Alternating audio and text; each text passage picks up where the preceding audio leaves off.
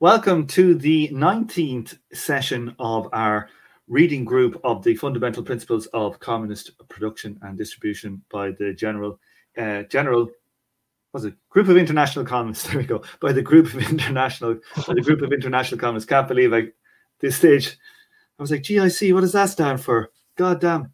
So it's our last session today, where we're going to round up our reading of the introduction by Paul Mattick from 1970 for one of these editions. I don't know if it's the first or second edition. I think it was the first edition. Anybody fancy reading this first section? It is true that the exact relation between producer and his product, as elaborated in the fundamental principles, concerns only the individual's part in production, after subtraction of those parts of production which are necessary for social consumption and the reproduction of social production. The process of socialization is expressed in the reduction of individual consumption and the increase in public consumption, by means of which communist production finally tends towards the abolition of the calculation of labor time in distribution. The economic structure without a market requires the organization of consumers into cooperatives, in direct contact with the factories, in which the individual needs, in reference to consumption and production, can be collectively expressed. It is a shame, however, that this is the least developed part of the fundamental principles, since it is precisely the market economy's alleged freedom of choice in consumption which is utilized by capitalism and is in its apologetics. In reality, it is entirely possible to establish consumption requirements without recourse to the market, and to do so even more effectively, because in communist society, the distortions in market demand caused by a form of distribution linked to the existence of social classes will disappear. In production as well, calculations can only be approximate, since the process of labor and reproduction is subject to constant change. The calculation of social average labor time for aggregate production is subject to a certain delay, and the results obtained are always lagging behind actual reproduction. The precision of the calculation refers to a moment in the past, and however much it may be possible to curtail the time required for reporting by means of modern methods and technologies, social average labor time will constantly vary. This lack of precision does not present an insuperable obstacle for calculation of production and reproduction at either the level of production itself or at a more general level. But the actual situation will differ from the projected result, and only in this difference will the real state of production be found. In the calculation of labor time, it is not a matter of obtaining a complete correspondence of production time, as obtained via the unit of measurement, to average labor time actually employed and the resulting production, but of ordering and distributing social labor, something which by its very nature can only be approximately achieved. For a planned communist economy, such a result is perfectly acceptable.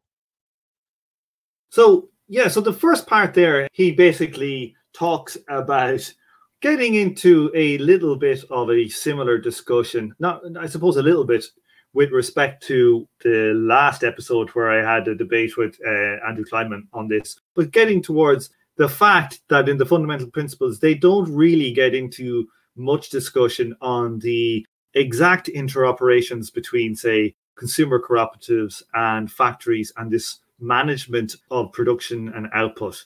So this unity of production and distribution, it doesn't get into, say, some of the organizational forms. And I think that's, like, the critique here by Mattick is reasonably fair. Well, I don't think it's fair that it's not included in the fundamental principles.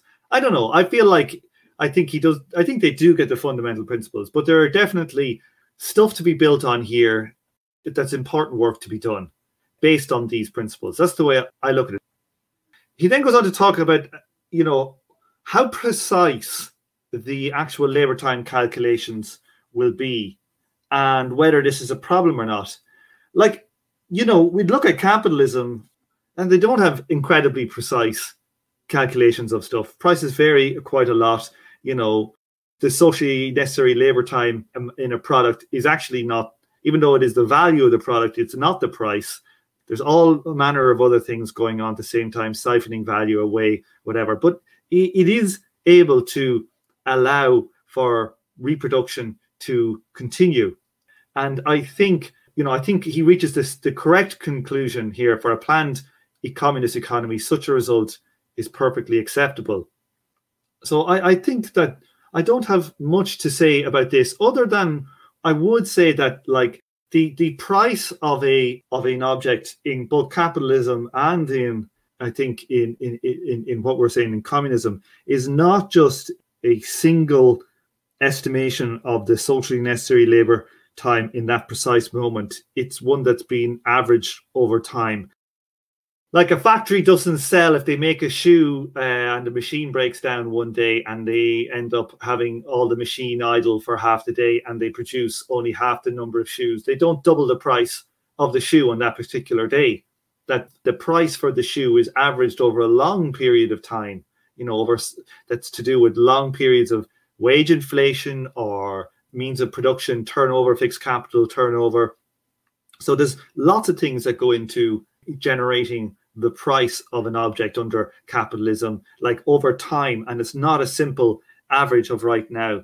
So I don't see that it's much of a thing to worry about at all. It seems to me to be nearly to be nitpicking that labor time won't be able to be 100 million% accurate. In any effect, the thing is an average. By definition, it is an average. So the average being over time is, I don't see it has been any kind of a sort of a problem if we're already averaging over space. We do live in space-time anyway, don't we? Do you want to take the next bit then, Slavik? Sure.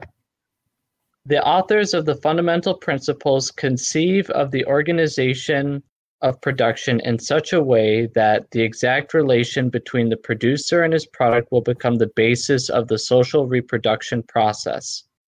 They see this as the fundamental problem of the proletarian revolution, because it is only in this way that the erection of an apparatus over the heads of the producers can be avoided.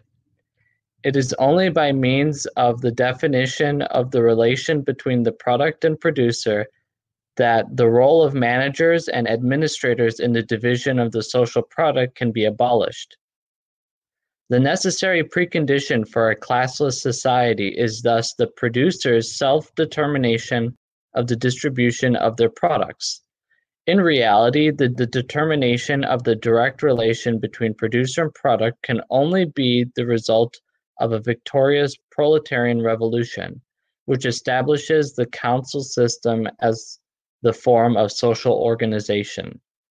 In that case, there may be less need to regulate the productive process according to distribution. One could very well imagine a controlled distribution of the means of consumption as well as an uncontrolled one, without this necessarily leading to the existence of a new privileged strata. Furthermore, the sole assumption of a norm for distribution is not a sufficient condition for the establishment of a communist economy. The latter, in effect, must not be based simply on the participation of the producers in the division of the social product, but, beyond these problems, in the material conditions of social production. Let's stop it there. Okay, so there's quite a lot going on in this little section here. I think there's basically, well, there's about 2 or 3 good, interesting points here, some of which I find very weird and wrong, and some of which are very good. In reality, the determination of the direct relation between the producer and the product can only be the result of a victorious proletarian revolution which establishes the council system as the form of social organization. I think that's pretty much spot on. I don't have any problem with that. And then he says, in that case, there may well be need to regulate the productive process, may well be less need to regulate the productive process according to distribution. One could very well imagine a controlled distribution of the means of consumption as well as an uncontrolled one, without this necessarily leading to the existence of a new privileged strata. Like, I think that's a very, very throwaway comment that leads one to kind of disregard the kind of basic argument in the book. You know, like what is an uncontrolled distribution of the means of consumption? Is he making the case for that the consumption is based on need? Is that what he's trying to say? Or is he saying, like, you could just imagine all manner of, you know, crazy uncontrolled ways without it leading to a new privileged strata?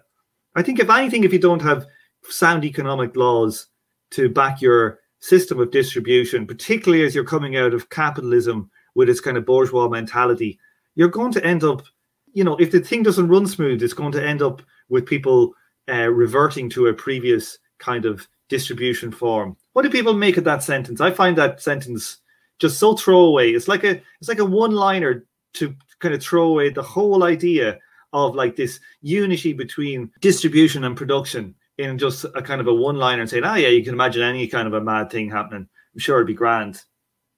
Slavic.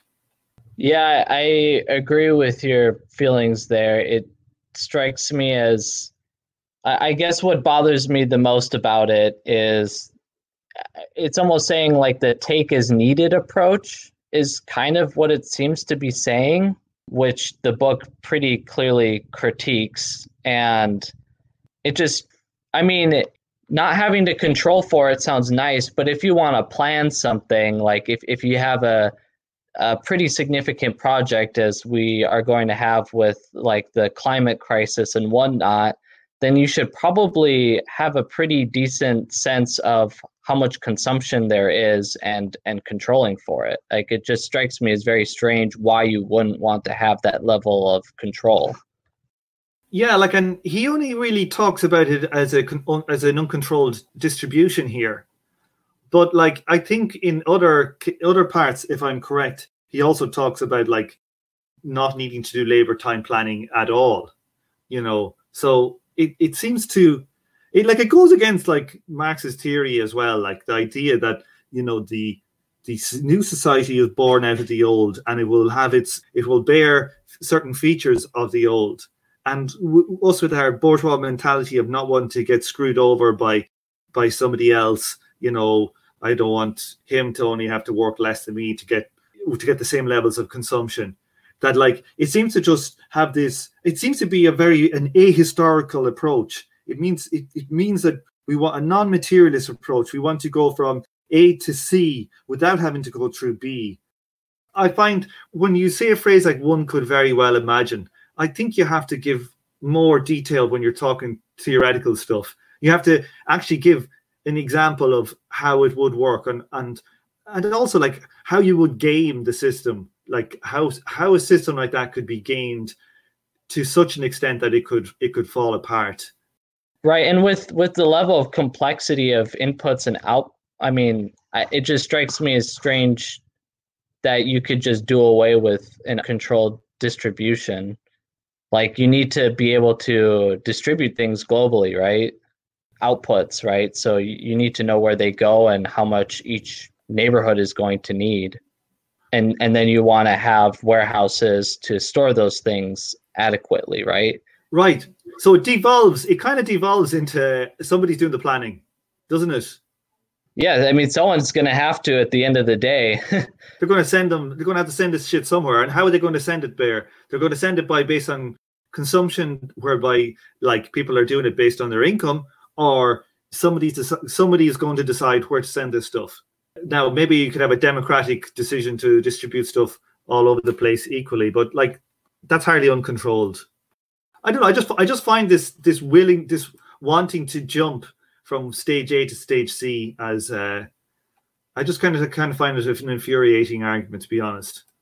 And the next sentence here: furthermore, the sole assumption of a norm for distribution is not a sufficient condition for the establishment of communist economy.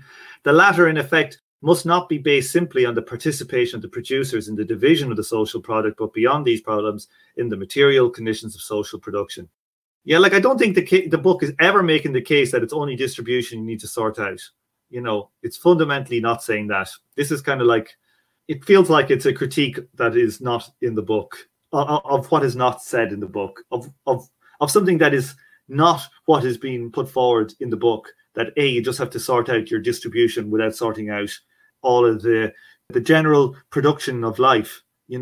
This idea that you have the guilds, and the guilds get their reproduction funds directly from their sale of their products, and they get to choose what kind of working conditions, means of production and stuff they get to install. That's all built into this system. So I kind of find like it's an argument, not a very generous to the book type of argument. Okay, do you want to hit the next paragraph there? Sure. In capitalism, distribution is only apparently regulated by the market. While production must be realized on the market itself is determined by the production of capital. The production of exchange value and the accumulation of capital are the basis of the production process. Use value in production only as a means to increase exchange value. The real needs of the producer can only be taken into account if they coincide with the imperative of accumulation. Production, the production of surplus value, is regulated in accordance with exchange value relations, which are only accidentally coincide with the use value relations. Communist society produces only for use and must for that reason adapt production and distribution to the real needs of society. Production is prior to distribution, although it is determined by the needs of the consumers. But the organization of production requires something more than the exact determination of the relation between producer and his product. It requires control over the needs and capacities of production of all society in the material forms and an adequate distribution of social labor. The council system will at the very least have to create institutions which enable it to supervise the needs and the possibilities of the whole society. The information thus obtained must lead to decisions which cannot be made separately by each factory organization. The structure of the council system must be such that production will be centrally regulated, yet without infringing upon the autonomy of the producers. The factories themselves, furthermore, the implementation of the decision of the workers will be left to the councils, without thereby leading to an ascendancy of the councils over the workers.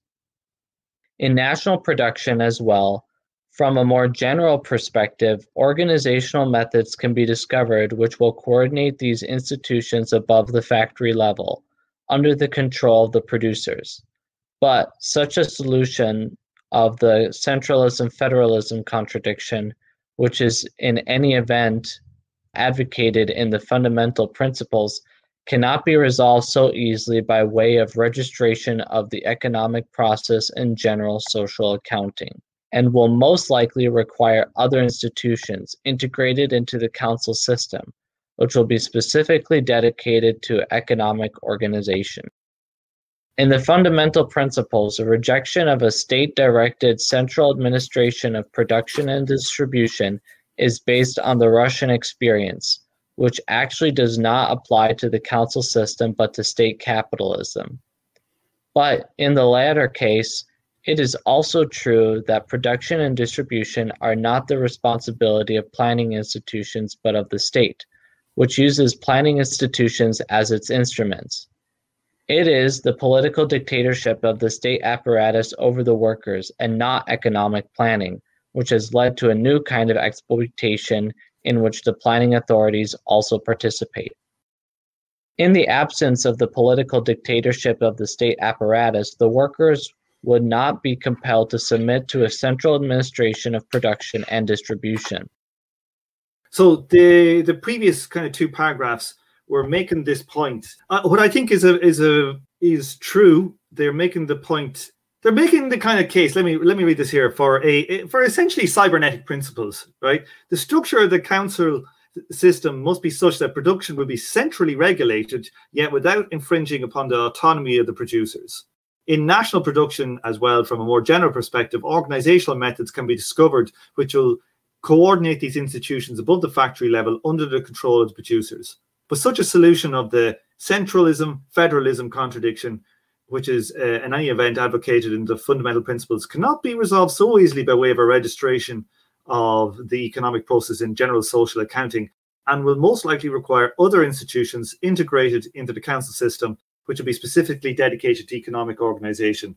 Like, absolutely, this tension between a plan and autonomy is precisely the kind of synthesis that I think Stafford Beer's kind of VSM, viable systems model, is trying to facilitate. I feel like that type of design sits so elegantly on top of this that it seems to, just be hand in glove with what has been said here. And I think that that he's correct in saying like that this stuff is, the accounting is not going to do all this. There's other structures.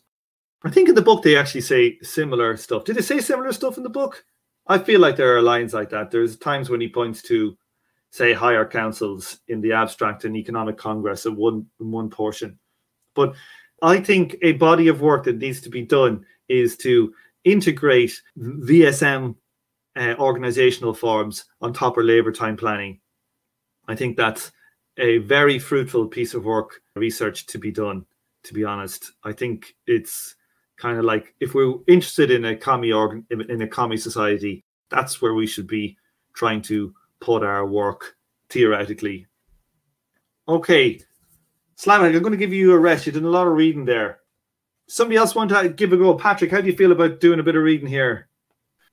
The first requirement for communist production and distribution is therefore that there must be no state apparatus existing alongside or above the councils, and that the state function, the suppression of counter-revolutionary tendencies, be exercised by the workers themselves, organized in their councils, any part which, as a fraction of the workers, aspires to state power or sets itself up as a state apparatus after seizing power, will undoubtedly attempt to assume control over production and distribution, and will seek to perpetuate this control in order to preserve the positions it has occupied.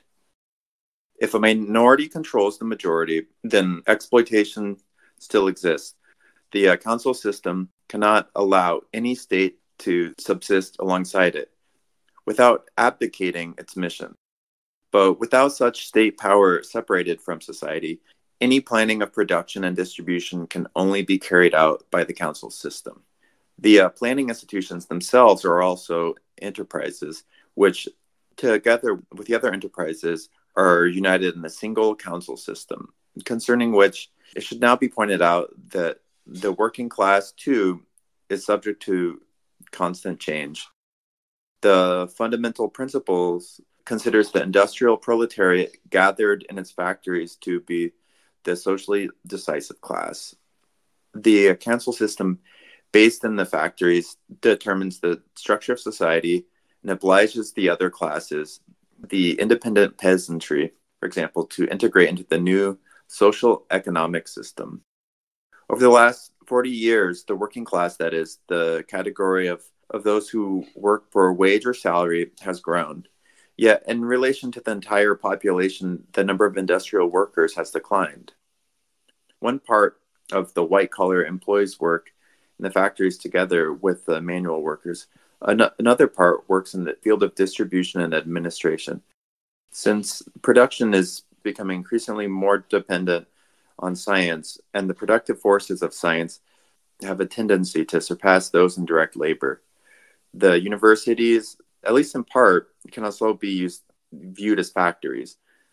And if in capitalism, surplus value always means unpaid labor, surplus labor, regardless of the state of science, social wealth in communism is not manifested as an increase in labor, but as the continuous reduction of necessary labor, as a consequence of scientific development, which has been freed from capitalist limitations.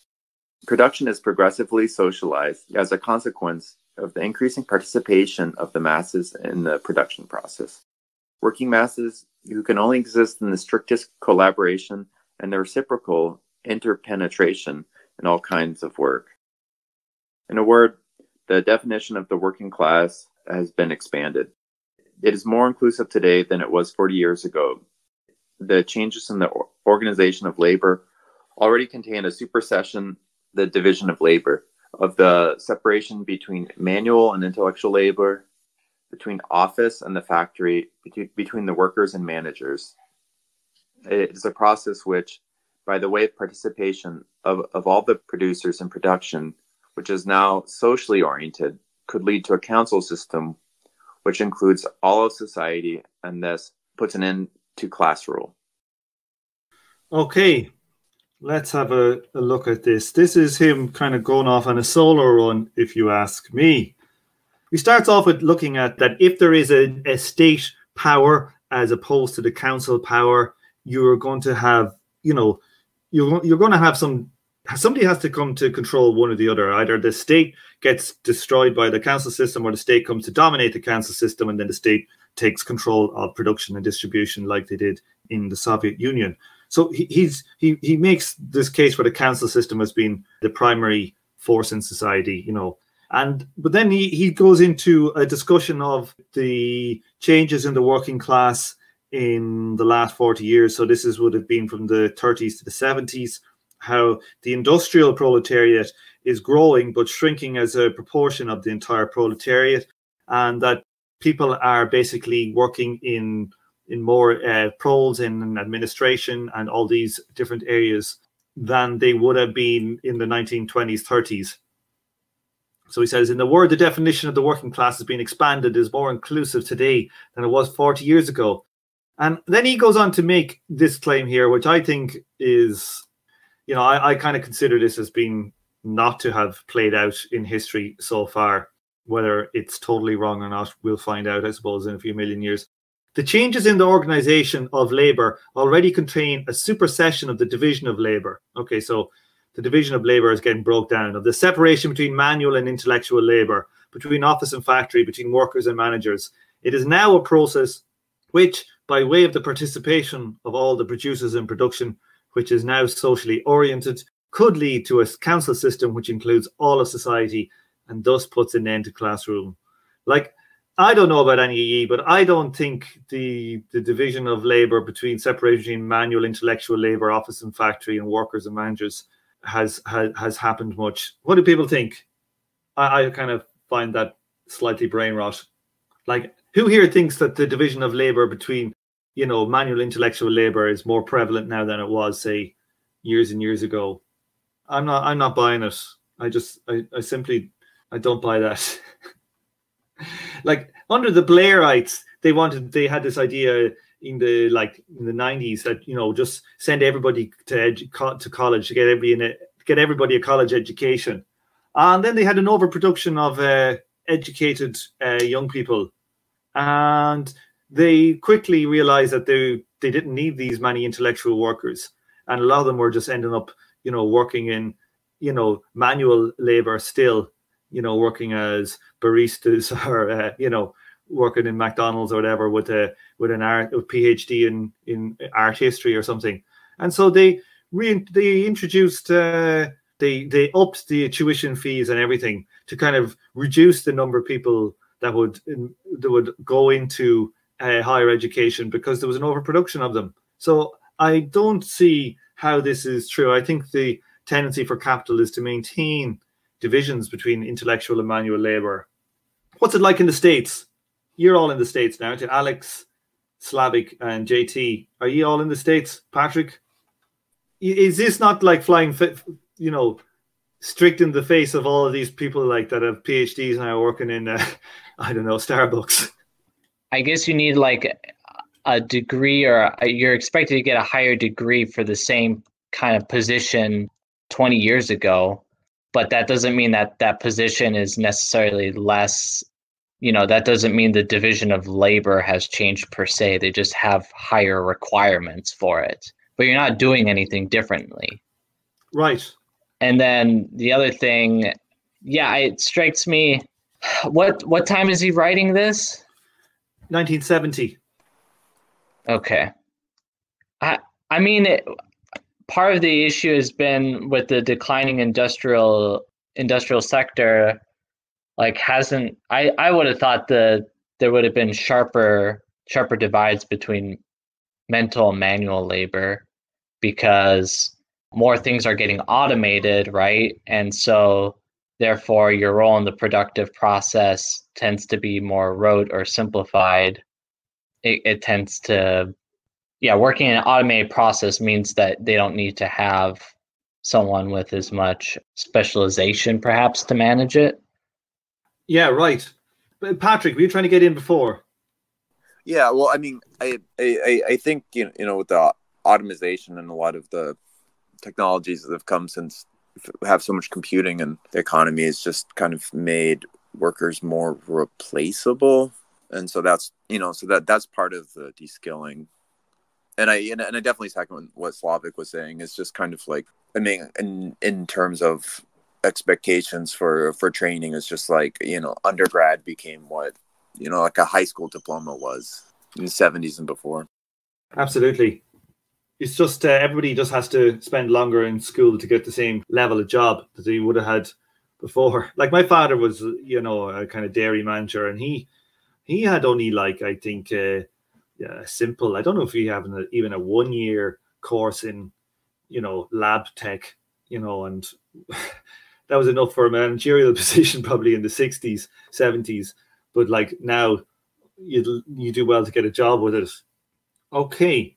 Patrick, do you want to do the next bit of reading, and then I'll do the last Sure. bit? One can share the distrust advised in the fundamental principles for the managers, technicians, and scientists who aggregate to themselves the right to the direct production and distribution without overlooking the fact, however, that apart from the managers, the others are producers. The council system necessarily puts them to work alongside the other producers and strips them of the privileged positions they occupy in capitalism. Nonetheless, since the backward steps in the social domain are always possible, it's clear that even a council system can decay. As a result, for the example, of the lack of interest of the producers in their own autonomy and the consequent transfer of the functions of the councils to system insiders, who then become independent of the producers. The authors believe that this danger can be avoided by the means of a new calculation of production as the general basis of production. But since the calculation of producers must first of all be announced, the hoped-for effect could then be lost due to the series of modifications. Okay, let's stop it there. That's I think that's a very important point here. Mm-hmm. So the authors believe that this danger, so this is like, bureaucracy forming, can be avoided by means of a new calculation of production as the general basis of production. But since this calculation of production must first be all announced, the hope for effect could then be lost to a series of modifications. Like we've had this kind of discussion, I think over the weeks that we've been doing this reading group, of this idea of the price policy versus like the amount of labor being contained in this item. So it's like if you have I think it was Kilcha was kind of arguing with us quite a bit for a while, was about like, well, could you not just have like a sales tax, right? And this idea of allowing these little small scale infringements on the general principle of sale tax here to disincentivize people, say, smoking or, injecting themselves with heroin or whatever it is, that these like little incentive schemes of, changing the price of this, putting another little tax on this, and just manipulating society through these forms is a way that you can lose like this kind of control, independent control, producer-led control over the means of production. And I think that is a fundamental point that's been made here by Paul Mattick, and I think it's something that needs to be thought about. Where do people stand on like, do people have this fear? Because I have a fear of that you could lose the fundamental principles because people like to modify. It's like you create a wonderful piece of code, right? You're writing a great piece of code and you're working in a company, and then your boss will come and say, but this client wants it this other way, and could you not just like hack it a little bit for that client, and you hack it a bit for that, and then this other person, could you not just hack it and for this, and you end up with Windows, instead of having like Linux, you end up with like a monstrosity operating system, and I think there's definitely a kind of a lack of emphasis on this risk. Anybody else have anything to say on that? Patrick, you do programming, don't you? No, just for fun. I'm a horticulturist. Yeah, but I can tell that you like programming. Yeah, I like Python, but yeah, I mean, I think people try to game any sort of system, but I feel like the system that they're describing, they're trying to design in like maximum transparency, you know. So, Alex works in IT and stuff like that, and I'm sure when you're on the front line of actually coding in organizations, you're constantly struggling with a kind of creating the perfect code and the aesthetic, and it getting crushed by the real world. And like, that's the kind of problem with this book, where you can say, oh, we have this strict link between work and bigger output, but like the tendency for people is to tinker and to push. And I think like any system that was built like would have to fundamentally, as a fundamental kind of component of it, not just say like the class relations, but a fundamental sticking to labor as the price of the product being strictly linked to the labor contained in it. Yeah, in computer science, which is what I studied, and in software engineering, it's very much like an artisan field. They think themselves yeomen, and that obviously does not work in the economy. But it combines the like desire of elegance from mathematics with the desire of an aesthetic from poetry, for example. It not to be like too emotional about it.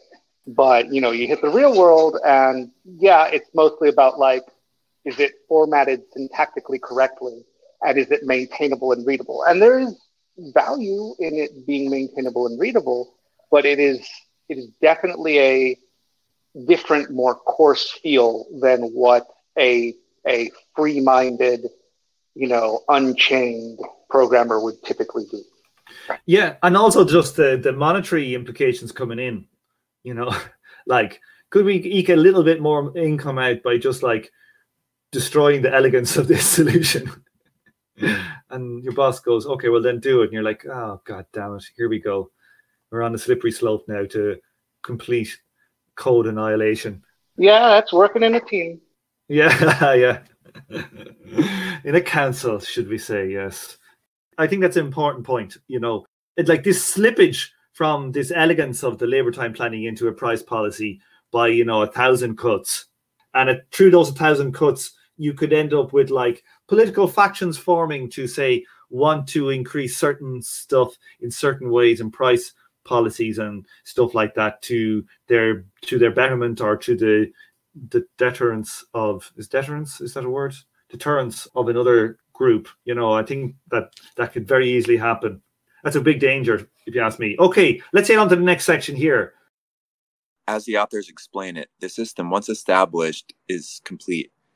By means of the objective operation of production, of the control of the latter in relation to reproduction, the system is defended against the cession of individuals to decision-making power, as in the case of state capitalism.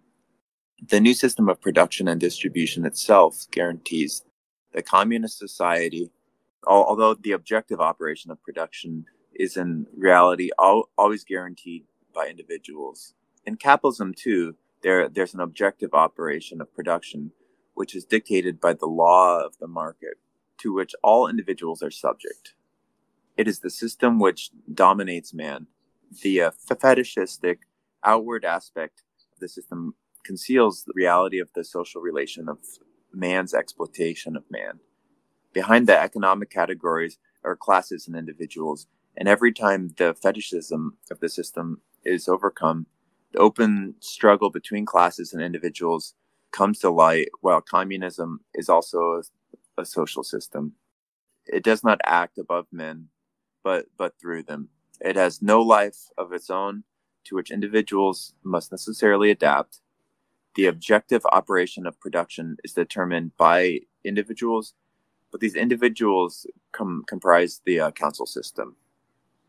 These brief observations will be enough to indicate that in the fundamental principles, we are not presented with the finished programs. but with an initial attempt to approach the problem of communist production and distribution. And although the fundamental principles address a future social state, it is at the same time an historical document which sheds light upon a stage reached in past debates. Its authors dealt with the questions of socialization, which were current more than half a century ago, and some of their arguments are no longer pertinent. The fundamental principles was an intervention in the debate between the theoreticians of natural economy and the representatives of the market, demonstrating the mistaken position of both. Socialism is generally no longer considered in terms of a new society, but as a variant of capitalism. The defenders of the market economy speak of a planned market economy, while the defenders of a planned economy utilize market-based economics.